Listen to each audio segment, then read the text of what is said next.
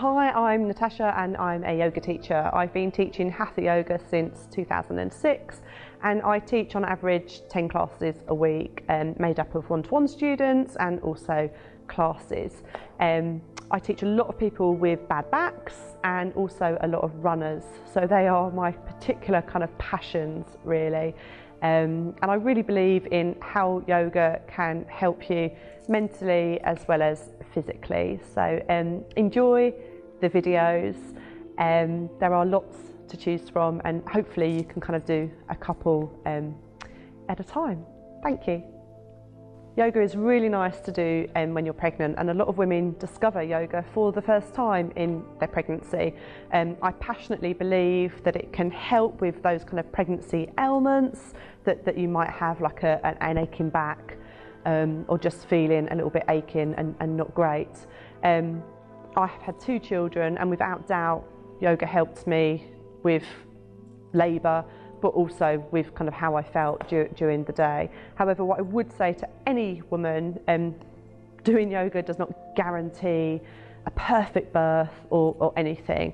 As with all exercises, and particularly in pregnancy, you should absolutely just speak to your midwife and make sure that you are okay to do the poses that I suggest. I hope that it helps with you, and thank you very much for watching.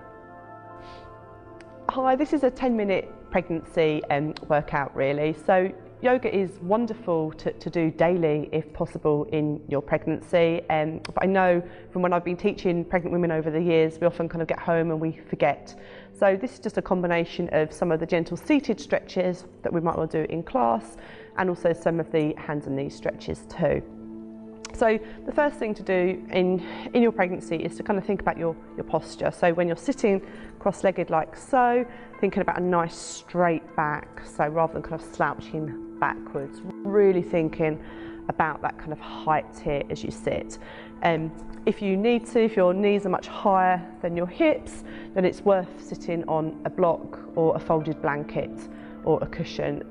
If your back has been aching a little bit as well, you can also lean against the wall. Okay, so you just really want to try and keep that back nice and straight.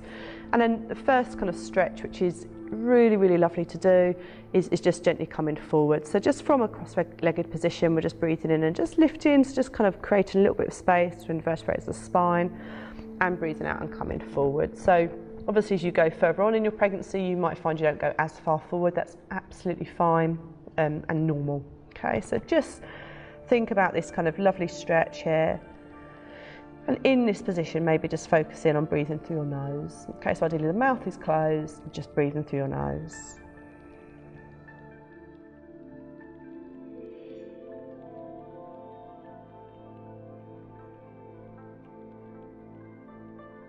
And then just inhaling and exhaling and walking your hands up. Okay, so you'll find in pregnancy we won't kind of hold the stretches as long as we would in a kind of normal yoga class. The next thing we're going to do is very gently stretch the sacrum, so the low part of the back, which often gets really tight and congested during pregnancy. So you're going to leave your right leg in front of you and just bringing your left leg round to the side.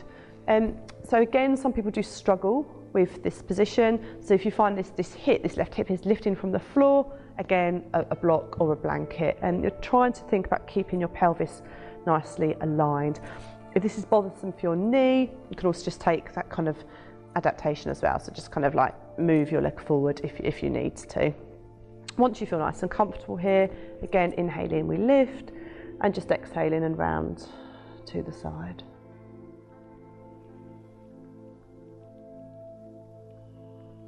So it's not a big twist at all, and obviously in pregnancy we're not trying to do a big twist, it's just a very gentle little release for that low back.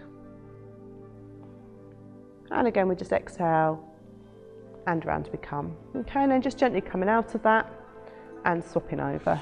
So left leg in front and right leg to the side slightly. Again, you might find this side you need the block where you didn't a moment ago, so adjust as you need to so your hips are equally on the floor.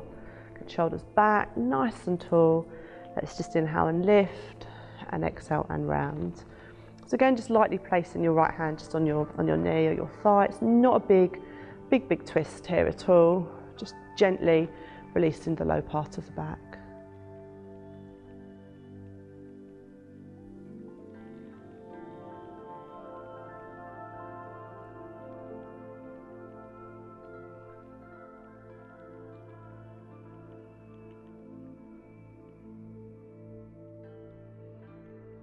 And again with exhalation, we'll come back round. So this is a really nice stretch just for kind of a little bit of movement through your pelvis and your back as well. So bringing your legs forward and try to make sure your feet are flat on the floor and a hip width apart. Okay, so really kind of try to focus on that, and you're just placing your hands underneath your knees, just at the tops of the legs here. And from here we're going to just breathe in, so we're just kind of just looking up here, so kind of just arching gently through your back, and then we're exhaling and rolling back, so chin to the chest. Up and back. And again, just breathing in and looking up. And back and hold. So again, chin down, just focus on your breath.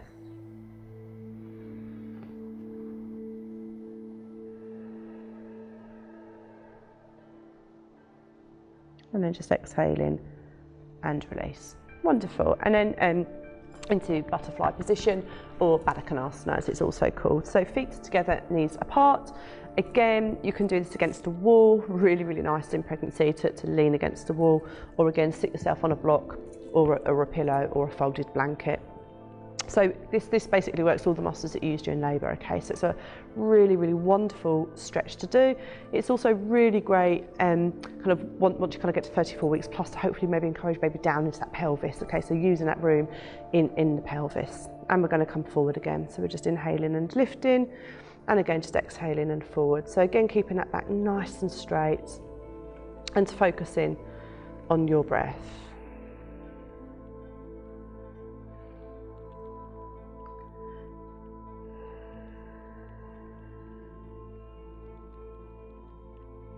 And just check in, make sure that your back feels okay. If it does, then you don't have to kind of do the forward stretch. Again, if you feel it in your knees, then stay up high. You can even put a blanket underneath the knee just to offer a bit of support. Okay, so just make sure that you feel kind of as comfortable as possible. And then just gently up we come. Wonderful. And then from here we're going to take the legs wide. So as wide as is comfortable. So obviously in pregnancy, we release the relaxing hormone. So just be conscious that you're not overstretching. And generally, the rule of thumb is go to kind of where you would before you were pregnant. So if you're suddenly thinking, oh, I could do things I've never done before, then maybe don't do that. Just rein it in a little bit. Again, same as before. If you're feeling not so good kind of in your hips or in your back, sit yourself on a folded blanket or a block. Okay, try again to keep your toes to the ceiling and your knees up as well. Again, just all these seated stretches are all about strengthening your body and kind of, you know, preparing your body, obviously increasing that flexibility through those hips and pelvis will help for childbirth as well. So absolutely no guarantees, of course. And then hands onto the floor in front of you, inhale, lift, and exhale and forward. Again, check in with your body, make sure you feel okay through your back. Toes up, knees up, and just breathe in. So again, it's quite useful kind of birth preparation. If you find this is a really big stretch, focus on where you feel the stretch in your body and think about the exhalation. So as you breathe out, just that kind of focusing on not holding your breath and clenching, just soften and breathe.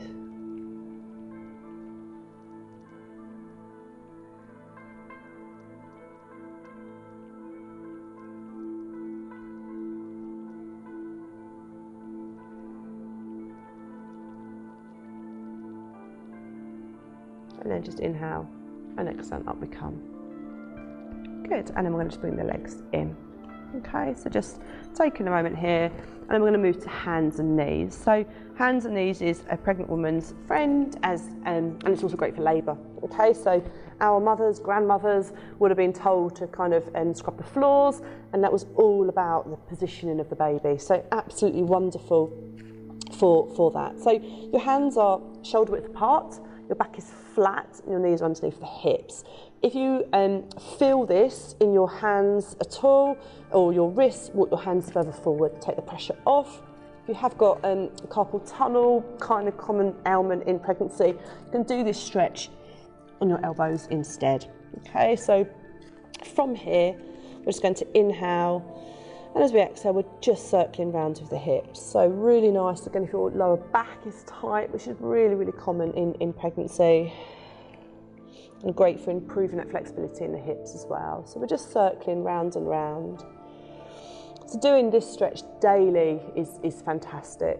Okay, and then I do the hands and knees each day, and then just press back into extended swan or adapted child pose. So bottom on your heels, folding your arms, and resting your head on your folded arms, making sure your knees are nice and wide. So a really great 10-minute daily stretch for your pregnancy is this.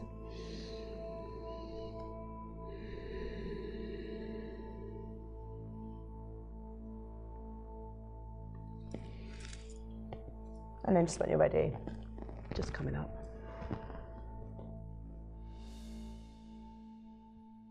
Thanks for watching the video. I hope you've enjoyed it.